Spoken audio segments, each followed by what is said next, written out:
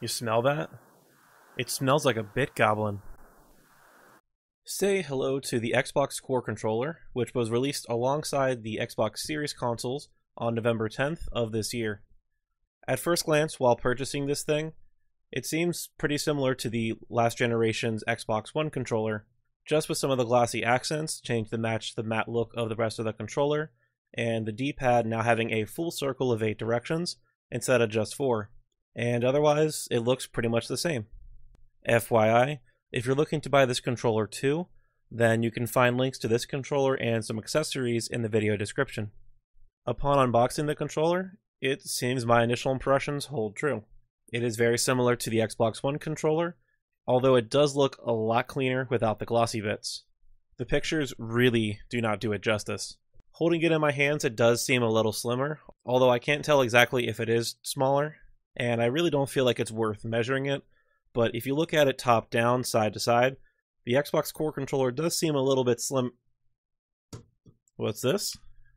There's this grippy-ish texture on the back of the Core controller where you would hold it, which wasn't on the Xbox One controller, and yeah, that's a nice touch. As I mentioned earlier, the controls are pretty much the same as before, although we do get this cute little share button, which I actually missed when I first looked at the controller, and I guess it's useful if you want to share something from your Xbox. Although I'm not sure if I would ever use it, I'm sure someone will find a use for it.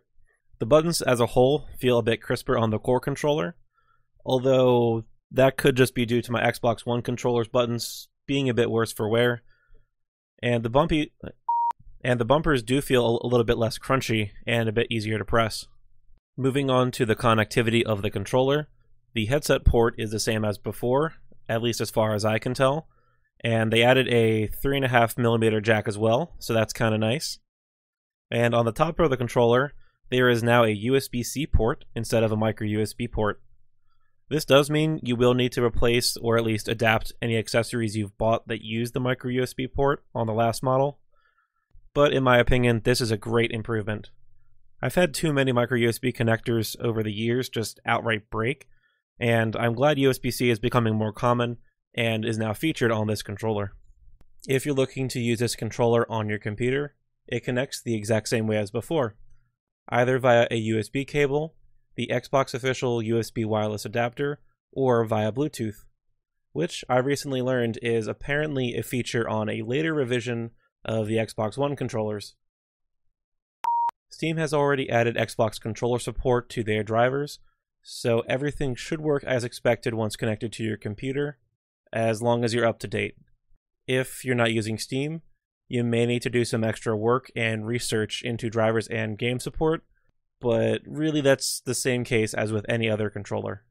With this new console launch and the associated accessories with it, Microsoft has made a huge deal in regards to backwards and forwards compatibility with the games and accessories, which means you can use your new controllers on your old console and your old controllers on your new console, plus playing games on both platforms. But this all begs the question, is it worth purchasing all new controllers, or should you just use your old ones? Like I said before, the Core controllers are very, very similar to the Xbox One controllers, and unless you really want to take advantage of the new D-pad or the share button, there really isn't a point to upgrading all your controllers right away. You can buy new Core controllers when your old ones give up the ghost, and this will save you a little bit of upfront cost, which you can then use to buy more games or simply just save it for later for other things. You can see this as Microsoft doing good for the consumers or whatever, but this was a really smart move by Microsoft. Not only will it make their customers a little happier to spend a little less, but it will also make it a little easier to spread adoption of the new consoles, since the price of the extra controllers is never really discussed on console launches. Our new Mega Extreme Shark Blaster Generation 3x K console only costs $400, plus another $150 if you want controllers to play with your family at home. Doesn't really seem too appealing if you ask me. This all makes me believe that Microsoft is positioning themselves more to make their money off of online sales, and less by pushing as much hardware as physically possible.